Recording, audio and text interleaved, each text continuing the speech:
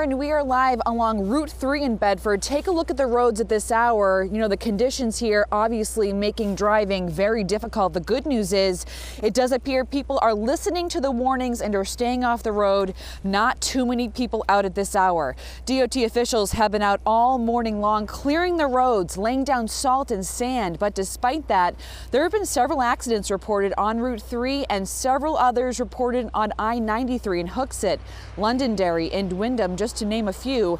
Again, drivers are being urged to stay off the road today, but we did speak to a few people that had to head out this morning, including this man from Bedford. He lost power around 9:30 this morning. We caught up with him as he got gas for his generator.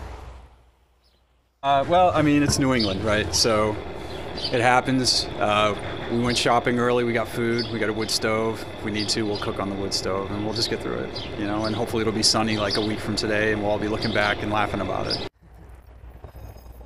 Yeah, I certainly hope he is right. Again, DOT officials urging people to stay home for the rest of this storm today, but if you do have to head out, just make sure you give plows extra room to make sure they can do their job.